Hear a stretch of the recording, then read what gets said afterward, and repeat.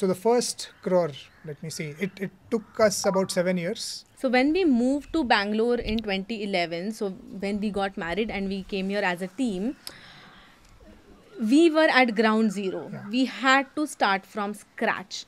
We never looked at it in terms of, this is going to be our first crore, right?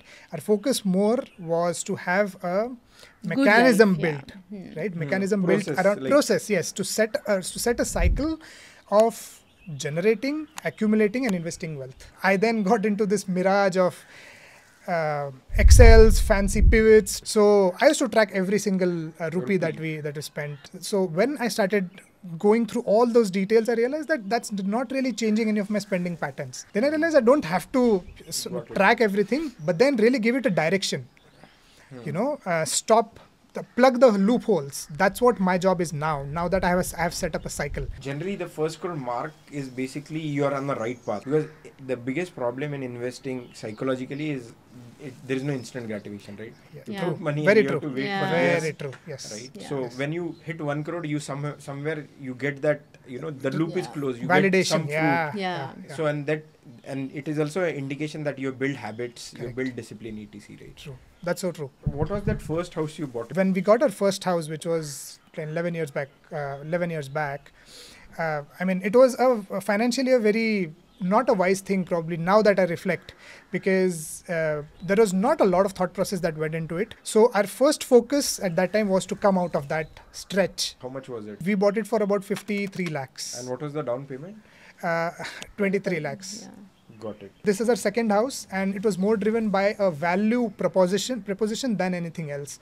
And that we got the confidence because of the practices that we have been doing. So this place is about 40 kilometers from Bangalore?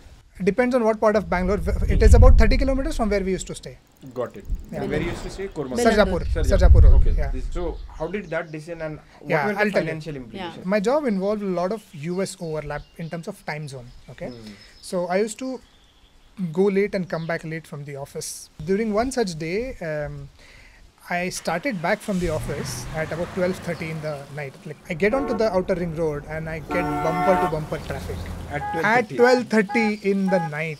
Yes. And that Not really surprised. pissed me off. That really led to a lot of questions in my head. What is the quality of life that I'm leading here? Is this why I am doing this? So that is more of an emotional decision, saying we want to get away from this. Yes. Yes. Let's figure out. Because our definition of quality of life was what we were getting at that time in the city. So our house now costs probably twice the amount of the apartment, but it's more than almost 4 times as big. 4 times. 4 times, yeah. You In terms of mentioned the this is built up about itself. 3,500 square. Yes, the built up is Yeah, about which is- 3,500. The plot is 2,700 square feet. In a span of 2.5 years, we clearly see this appreciating by about 70% already. So, the kind of confidence that it gave. Do you still own the previous house? We do, Yeah. yes. That's put on rent. Yeah. We have, yes. So you both are CAs. Yes. Yes. So how are your professional career? And first, how did you make this transition? Right. I never intended to quit my job. I was working in a corporate, very happy. Rather, I was more happy with my monthly credits than the actual work that I was doing when I look back now. After I became a mother, after I delivered my twins, after I delivered our twins, co-parenting, sorry. Okay. So my son was 1 kilo at birth. So he needed that little more attention. And with 2 babies, anyways, it's a lot of, attention that they need. So I decided to do the right thing, take a pause in my corporate career. And I started enjoying the new, journey. And so these, the whole consults took a shape. And that's when I got into this consulting. Currently, I run my venture Snugbub. It's a mother's support community for postpartum pregnancy support. When you left your job, whatever was your salary? I was getting about 80K per month in hand. And for how long you were getting less than that? Because I understand passion and everything, Yeah. but it still hurts, right? The money is money at the end, right? I still don't get that much per month, but I'm happy. Got it. I'm asking this for a lot of people who feel, especially our audience, some of them who would feel trapped. Yeah. And they would have fear to jump into something. So it's given that they will not Correct. make that much money. Exactly. But they don't know whether they will be happy or not. Yeah. So how did that transition happen, and how did that reconciliation happen? I feel for us as a couple, we never thought as money as the goal. we always enjoyed those moments, and we knew that money is the means.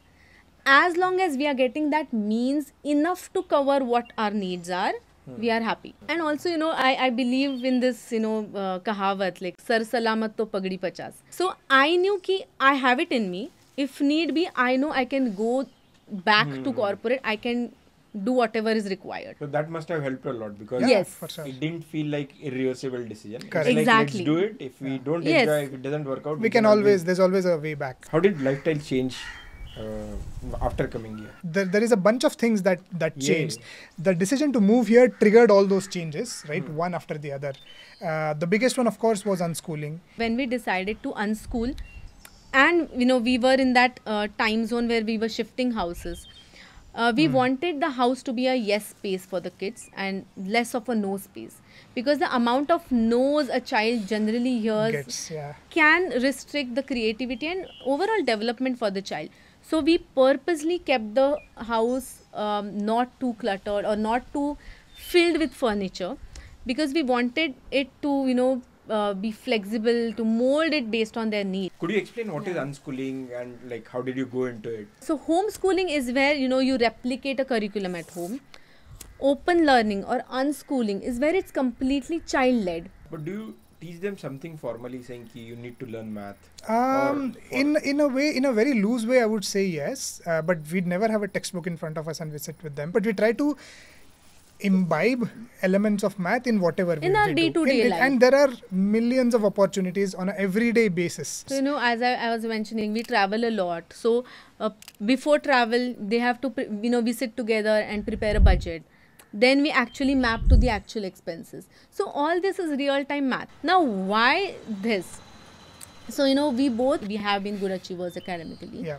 And but how much of it are we really applying in our day-to-day life was a big question mark. What kind of schools our kids go to or how much marks they secure are not going to be the success criteria for us. If I reflect back on how I chose to be a CA, there's no logic to it. And don't get me wrong, it worked out very well for me. I'm a All India second rank when it comes to CA exams. So I love the journey. I love my job. But was it, if I had exposure to many other things that happens in the world, would I have decided something different? Probably, right? So at least to our kids, we want to give that exposure and the freedom and that space to be able to think, look, and then decide what they really want to do ultimately.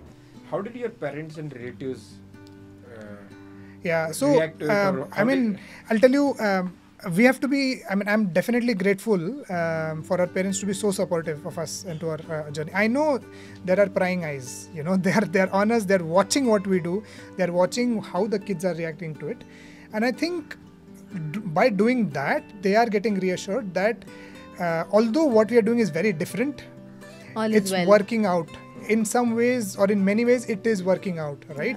Yeah. Everybody wants to do what is right for their child. Yeah. But what is right can change. It does change from family to family. It evolves, yeah. So what is suiting us may not suit, the other family. So it is important to reflect and see what is the right thing for you. And how's that turning out financially? You are trying to say versus conventional schooling. Yeah, right? exactly. Well, considering the quantum of fees the schools charge today, I think it's safe to say that we end up spending lower than a conventional school. However, there are drastic differences in the way we spend because in a conventional school, it's fairly linear. I would say how much you're going to spend over the next 1 year or 2 years. But here it's a bit more ad hoc. It's unpredictable. It's very There variable. is it's variable. I don't know what all I'm going to spend on the next month because it really depends on what as a skill, what we want to pick up, what we want to drop, what we want to continue as a family, for the kids, for us, and so on. So I might have spent, say, 1 lakh on the kids just on this whole unschooling journey this month. Next month, it might shrink down to 20K or it might balloon up to 2 lakhs. So that's the unpredictability that we have to be prepared for. Yeah. From that perspective, we've prepared kind of a fund. I don't know what do we call it, probably a sinking fund sort of a thing, where we tap into where we need to make these big commitments in terms of resources, in terms of classes and so on, right? So that we don't have to worry about it when we want to go for it. Many people they actually work hard and accumulate money because they want to make sure that like their childs don't have to fight for money or like create wealth for their child. How do you look at it? We have what we have. We are not going to take any steps just because, just so that our kids get a certain amount of wealth passed on to them. That's not going to happen because it is up to them to make their life how they want it to be. We are always there to support them.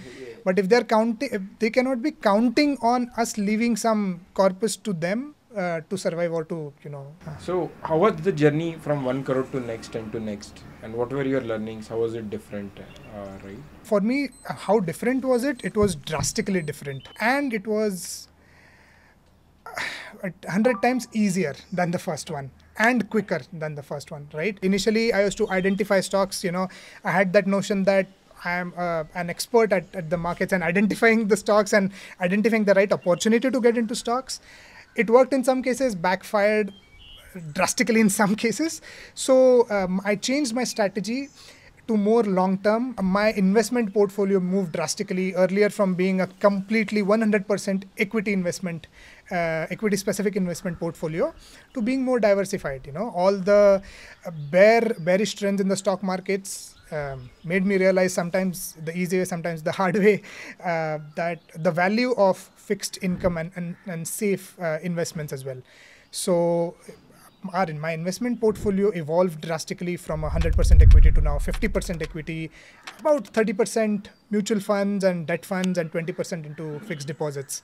So it has been an evolution. And the good part was, since we were observing what was happening, we were able to kind of imbibe all the learnings that we had. And I think that really helped in terms of timing and in terms of the efforts that consciously were needed to be put in for the subsequent crores. After hitting the 1 CR mark, what really changed in our life was when we moved in here. When I look back, it also accelerated the future CRs quite a bit when we moved in here from the city setup. Yeah, I don't know why it was like that, but coming here, the kind of calmness, we all got into, or a different rhythm of life we got into, our needs automatically came down. We completely shifted to a plant-based diet. First I started it and then Tejas joined. Yeah. And I think one of the best part about this journey is that our kids have seen it up close and personal. And to a large extent, they participated in it with us. It has helped us cut down a lot of food expense, a lot of medical expenses, so to say. Big time. So it's been quite years now that we actively took any medication as such.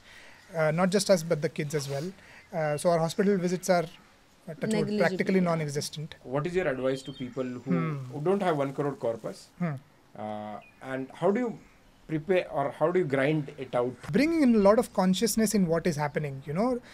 Don't just leave it saying कि अरे ये तो हो जाएगा अपने आप से. Well, that might work for some people, but might not work for a majority. So be conscious and observe what's happening.